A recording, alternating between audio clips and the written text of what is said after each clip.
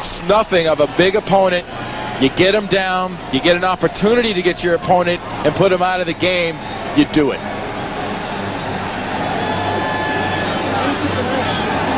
Come on, guys. Emmett's previous high was 182 yards. He's blown by that, 55 yards on top of that today. Vaughn Hebron scoops it up. Bill Bates. He leads this team in special teams tackle, and he makes another one. Well, next week, the Giants and Dallas. It appears they'll be playing for first in the NFC East if we kiss this one off. Both teams will go in at 5-2. And the Giants lost earlier today to the New York Jets, and they squandered some opportunities near the goal line in that game. Ronnie Lott came up big for the Jets as they won that game 10-6. Eagles with no timeouts, driving rain, 3:30 remaining. And O'Brien in trouble, gets away from it. Victor Bailey out to the 33, the rookie from Missouri, with a play for 16 yards. His first catch, and really some of the first action of the day for Bailey. You talk about that Giants-Dallas game. Remember, Giants went down to Dallas last year. No LT, no Sims, no a lot of things, and no organization really with Hanley as head coach. But now they've got Reeves, and they've got a chance to go down and get a little revenge against these Cowboys. And if they thought the Jets defense was tough today up to the Meadowlands, wait till they get a load of this Dallas defense with its speed and its aggressiveness. Kenneth Gant made a great tackle on Herschel Walker. And the clock runs, 2nd down and 9. That'll stop it with 2:42 remaining. That was intended for Victor Bailey. Packers have won 3 straight. Tampa Bay gets its 2nd win as Craig Erickson was sharp today.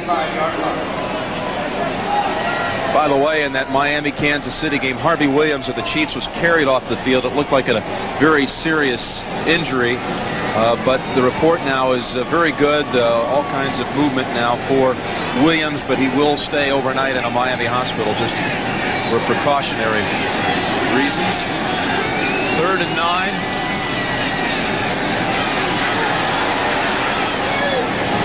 And O'Brien launched it in the area of no Eagles.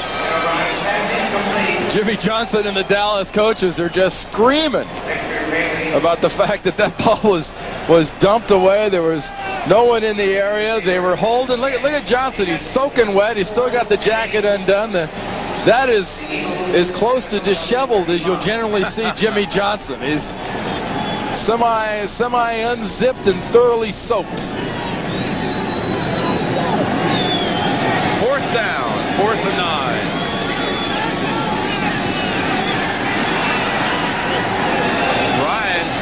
It, and the ball was caught out of bounds by Michael Young. What an effort by Young, though. And they'll turn it over on downs to the Cowboys. Great concentration by Young, looking back into the lights, into the rain, bending backwards. That's a catch. Ooh, it is. And, well, slipped out of his hands, though, Randy, at the end. It slips out after he hits the ground.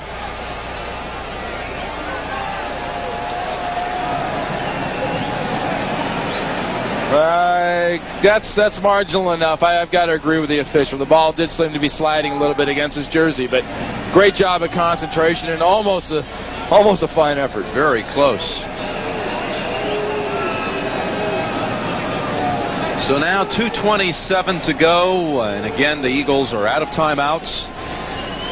Dallas on its way to its 5th straight win, which will match Miami for the longest current win streak in the league. Dallas in their kneel down on the ground formation. And that'll run it up to the 2-minute warning. Guy says forget it, it's useless. You can't get any more soaked. Just put the umbrella away for another day. You might need that on the way to the parking lot there, buddy. I mean, I'd like to borrow it, I'll tell you that. Exactly. I bet Jimmy'd like to borrow it right now. He's got the headset off, so now he's got nothing to protect him. 2-minute warning. Dallas 23, Philadelphia 10. Ahead for the Cowboys, who now will extend their win streak to 5 straight. They'll play the Giants next week for sole possession of first in the NFC East. And then they'll be at home against the Cardinals on the 14th as well, in a game that has been moved to 3 o'clock Central, 4 o'clock in the East, the game against the Cardinals. The rematch with the Eagles comes on a Monday night, December the 6th in Dallas. If you hear a story that Jimmy Johnson is down with a bit of a cold next week, you'll know exactly why. He's got every general practitioner in America cringing right now. It's 40 degrees, it's windy, it's raining, and you know what? He's ahead and he doesn't care.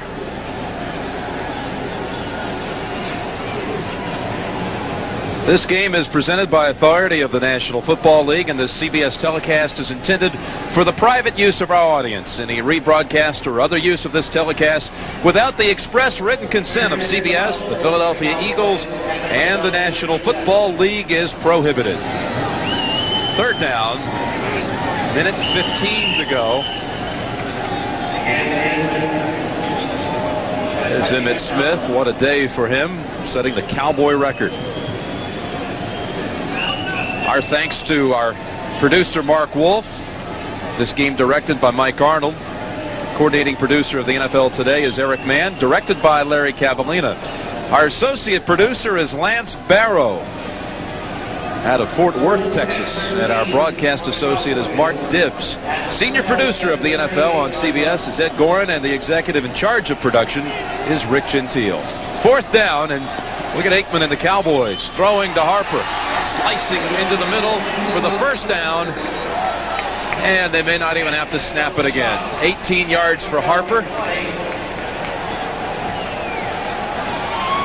That'll do it, and Jimmy Johnson's Cowboys come away from here with a 5-2 record, a chance to look forward to a big showdown with the Giants down in Dallas next Sunday. And this is a good win for the Dallas Cowboys. They brought a physical, fired-up Eagles team that brought their best here to the vet, and Dallas handled it and somehow managed to come out of here with a win. It wasn't pretty, but it was physical, and it was a W. Ladies and gentlemen, that's the end of the game. The final score.